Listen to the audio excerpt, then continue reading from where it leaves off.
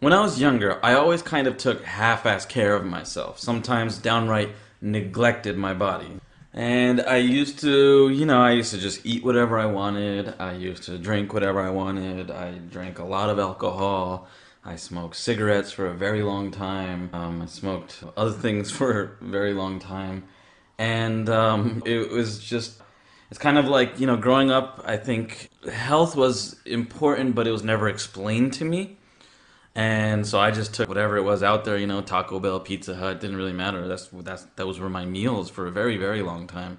I used to eat fatty foods. I used to go out to eat to restaurants a lot. Once I started doing a little bit better in my businesses, I started to eat at better restaurants and eating better food. And it was still obviously very fatty and just not really taking care of myself. And I realized even though I had everything in the world and I had all this money, I had everything, and I was eating great food, I looked at myself one day and then I felt like crap. I felt like my stomach was about to like explode. I felt myself like I was bloated. I couldn't go to the bathroom properly. I couldn't actually like expel stool properly. And I just felt my body was jammed up. Like it was literally felt like it was jammed up. And I noticed that a lot of things around me started falling apart too. The more you look at your body and you don't like it when you look in the mirror or anything like that, and the more you bash yourself about it, is that the more you kind of force your mind not to take that action, right? It's like your brain wants to do like the opposite. It's like, oh, well, you're already there, so what's it going to matter now? Just eat it. Once I started taking care of myself, what really did it for me was when the doctor told me I was in the running for the highest cholesterol in the office. He said I was the second highest person in the office. And I'm sitting here at 32 years old, and I'm like, are you crazy? What the hell's going on? And, heart disease does run in my family, and so does diabetes. My father had heart disease. All his brothers and sisters have heart disease. It definitely runs in the family.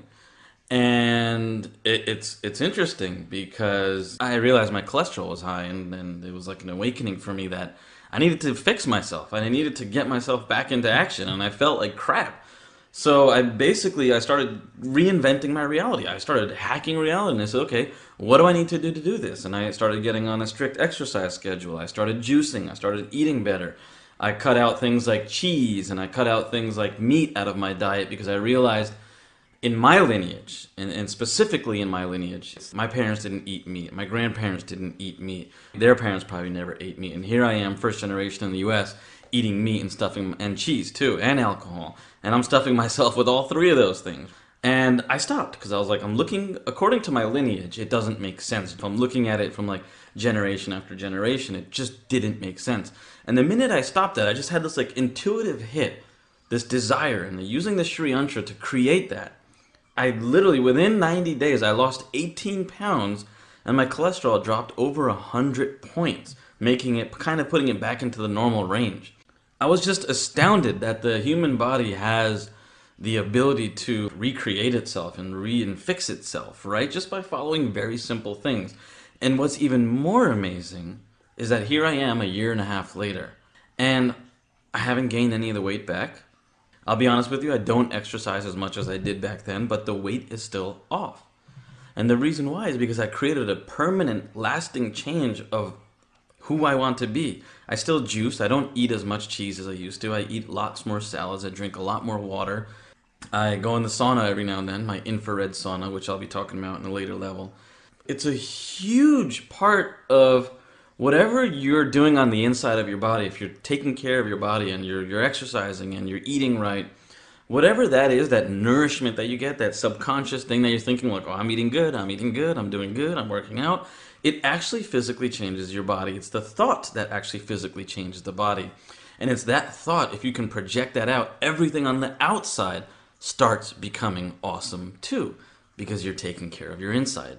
Now, as you see, I'm starting to get a little bit more into detail about how the mind works and the processes that it takes for you to kind of create and put together your ultimate reality.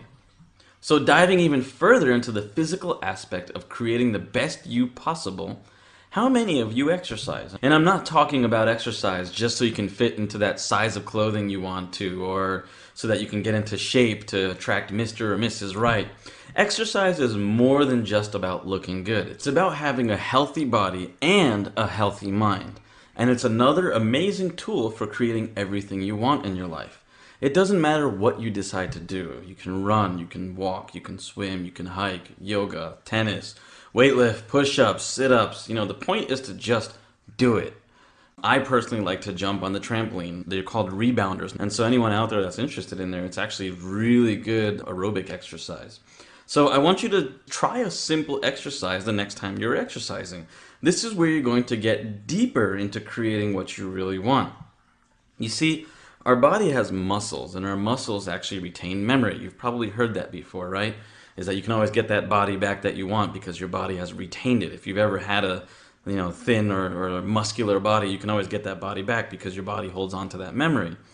And that memory, when you're exercising, whether you're walking or you're yoga or swimming or whatever it is, that memory that you're storing that memory right into your muscles of your body. And we have our brains, and yes, it's a quite a powerful brain we have, but you have a whole entire body of muscles. And if your whole entire body has muscles, well, guess what? Your whole entire body is actually storing memory too.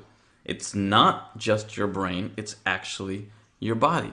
And that's why they say a lot of diseases actually start in your mind, because you create it in that part of your body, whether it's excess stress or you create a heart attack for yourself by being stressed out or whatever it is, diabetes. People can create these things within themselves just by thought. So think about that when you're actually working out and have that deep intention, or while you're exercising, and think about what you're looking to achieve and lock it into your muscle memory. And it's very, very, very powerful. While you're exercising, think of what you specifically want to create. What is it that you want? Bring that into your mind and hold it there while you're exercising. Doing this while you're working out increases your circulation, builds your intentions and desires, and you're literally storing that information while you're working out. And just a little reality check for those of you who are saying, oh, I don't have, 1 hour a day or 2 hours a day or whatever to go work out. And that was like the weirdest accent ever. But anyway, look, go for 30 minutes. Start off with 10 minutes. Start off with 5 minutes. Just start. Just do something.